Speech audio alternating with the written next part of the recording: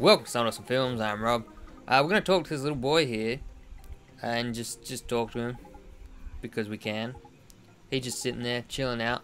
Turns out this kid though has a shit ton of restraint because he fell down, grazed his knee, and didn't cry about it. Wow, man, how did you do that, kid? That's amazing. You must have some good restraint. Like, I don't know. You've impressed me. So we're gonna steal that restraint.